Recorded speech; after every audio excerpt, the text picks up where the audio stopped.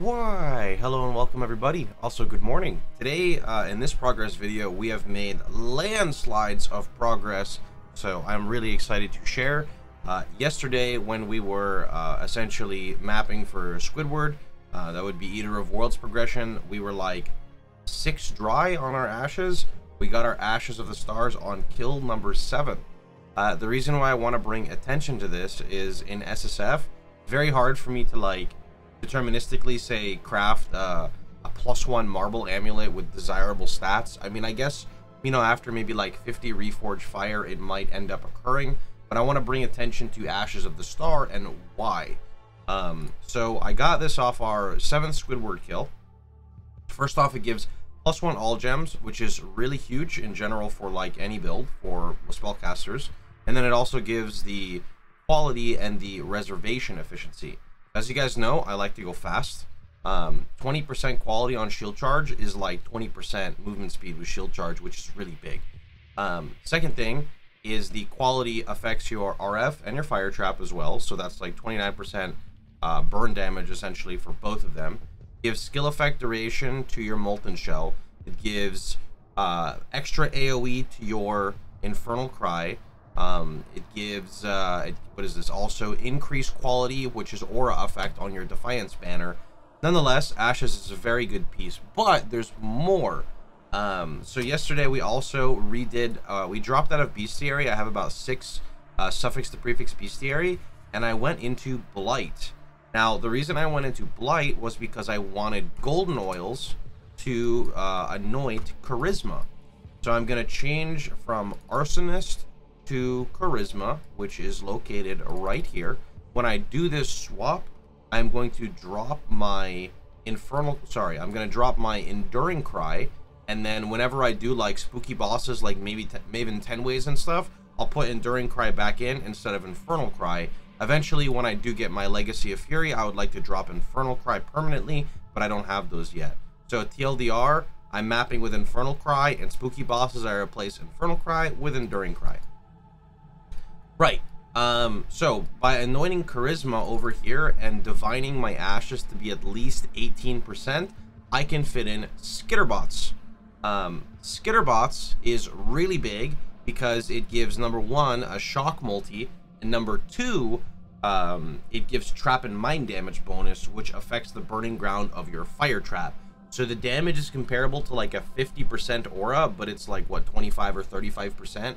Second thing is, because we have an Ashes of the Stars, I need to replace my Flammability, which is right here, with an Elemental Weakness, because Flammability gives increased duration and Elemental Weakness gives extra minus res. So those are another 2 big things. I'm waiting to before I level up those gems. I'm just going to try to vol 2 more fire traps at chance at 21, and then I'll level an Ellie Weakness here, and I will level a Skitterbot right here. And that also opens up the room for alternate quality, but I'm not really a big heister. Furthermore, over here in our Harvest tab, we have a Pig-Faced Bassinet, which is an Elder 84 helmet. I could technically spam craft this, but I'm not in a rush yet, so I might get a better base. So for now, we're leaving this. But if I can't find another helmet, I at least have a helmet to mess with. And then over here, I've got 8 Essence of Horror just waiting. So, must have time to gather. I've been running Rusted Blight, Rusted Elder on my tier 16 maps while doing Maven Witnessing. As you can tell, I am like full Maven Witnessing right now. The goal is getting Maven down in, I think, maybe 1 to 2 days. So the reason why I decided to say run this type of content, excuse me. Oh, I don't have my exit lag up. That's kind of weird. Oh my. Yeah, let's just restart real fast. Everything's gonna be okay, I promise. Let me just boot up my exit lag right now, or else I can't play PoE. God, I hate how that's a thing for me still. So anyway, just to kind of talk a little bit more, the reason why I chose to run blighted maps with blight in it instead of blighted maps is because if I am farming blighted maps specifically, I am not actually progressing. I am not progressing 1, my Maven Witnessing, and I am not progressing 2, the ability to get like an Elder helmet. I mean, you could, I think, if you're really, really lucky, you could get an Elder base helm from blighted maps, but I feel like it would be a bit more consistent running Elder Scarabs. Not that it's really common. I get anywhere from like 0 to 2 Elder pieces per map, but all you need is just a helmet, right? So it could be on the worst base possible and you still have a helmet.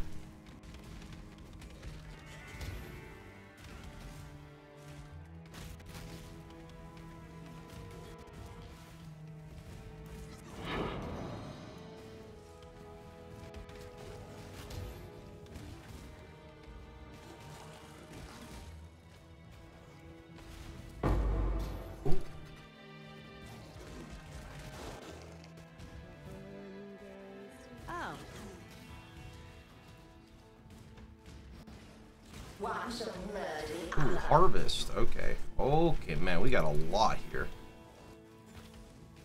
Right, let's go right back over here. This looks kind of spooky. So I'm just going to do a support here with a stun. Let's hit next. This looks like a really good spot, so I will put a support tower here with a double stun. Upgrade you.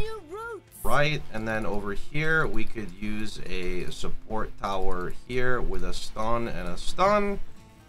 Perfect. You could also be a stun. Upgrade you, upgrade you, upgrade you.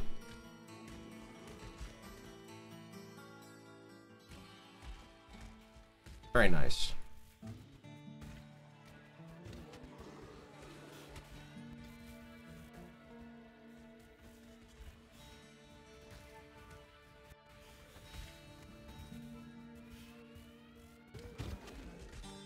Those fiends are getting too close to my pump.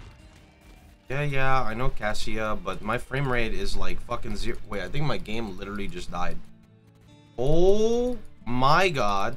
People told me that I would lag really bad using these towers, but I did not realize that I would lag to the... I think I'm dead. I think I'm gonna die. Infernal Cry. I literally can't move. Wait, my character's T-posing. Wait, what? What? GGG, can I have some optimization, please? Well, hey, my gems are ready. They're level 20. That's good to know, right? My character's T-posing. My audio just broke. I think my PC shit itself. My video is still working? I think it is. Interesting. I don't think I've ever lagged that bad in a Blight before. Like, ever. Like, in the history of me playing PoE. Holy shit. That was the most gargantuan lag spike I've, like, ever had. Well, I guess that's not true. My Explode setups have had worse lag before. What is...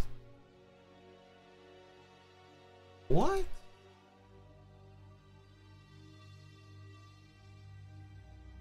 Okay. Yeah. Are you dead? No? Okay. Right. I wonder if I can fix my audio. Maybe if I just like open up a portal and come back. Will that fix it?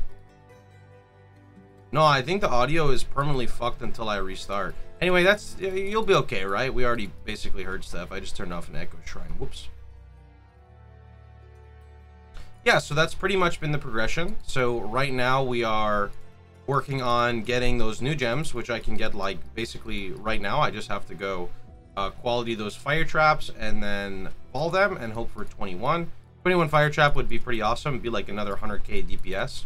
I think with my Ashes of the Stars swap and Skitterbots, we're looking at potentially over 2 million Awakener DPS once I get my RF helmet crafted. It doesn't really matter if I put RF or Fire Trap in there. Both of them are pretty much gonna get similar results off it. So I guess if I get Conk Effect on my helmet, I'm putting Fire Trap in it. If I don't get Conk Effect, I'll probably put RF in it. Alright, there we go. Perfect. Yep, well, that's pretty much going to go conclude this. I have to go finish up that stuff off stream, so I hope you guys had a wonderful time. I hope you guys enjoyed yourselves. We're also pushing level 97, so if you guys enjoyed the progression today, feel free to hit that follow button. Don't forget to like, share, and subscribe. And don't forget you can catch me streaming live every day at twitch.tv/Pohx, except for Sundays. See you guys all tomorrow.